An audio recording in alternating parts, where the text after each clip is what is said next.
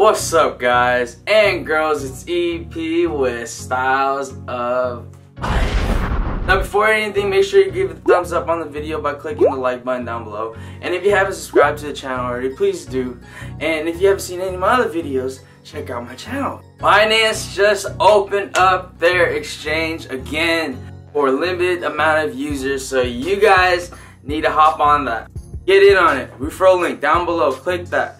Go to register on the top right, make your account, go through all the verifications, and then send your funds from the Coinbase to your Binance account by clicking the withdraw on whatever wallet you use on Coinbase, and then using the deposit address in Binance.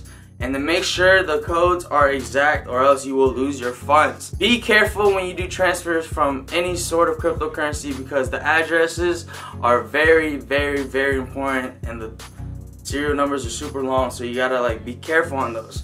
Not that hard to double check, triple check. Just make sure everything looks legit, and make sure when you're sending and receiving that the website you're on is the actual website. Alright, some of you guys out there already saw my Coinbase video on how to buy cryptocurrency or get into the crypto market. And if you guys haven't seen that video yet, the link's gonna be right here. Like I said, there's nothing to lose in making an account. Check that video out if you guys want to learn how to buy crypto. Once you get your Bitcoin or Ethereum or Litecoin or Bitcoin Cash from Coinbase, I'm sure you guys are hearing a lot about altcoins or small coins or day trading on a larger scale when there are over thousands of cryptocurrencies right now, and then you only have 4 options when you get on Coinbase. Let's say you want to invest in some Tron or some Stellar. You're not gonna buy that on Coinbase. You have to go on an exchange. An exchange is basically, think of a stock exchange where there are multiple options, multiple companies, multiple stocks, in this case multiple coins or tokens or cryptocurrencies that you can purchase and trade back and forth using Bitcoin and Ethereum, not US dollars. So you need to get Bitcoin or Ethereum first from Coinbase, the base. Once you have that, you gotta send it from your Coinbase wallet to the exchange. In this case, we're talking about Binance.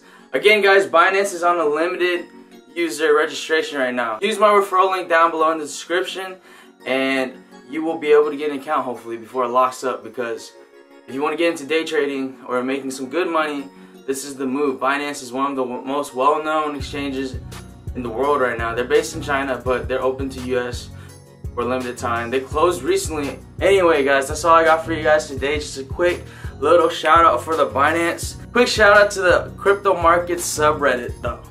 That Discord group, we're about to get lit and make some good money, guys. As long as we stay productive, like I've been saying, guys. If you liked my video today, guys, please click like, click subscribe, comment down below. It'll mean the world to me. Till next time.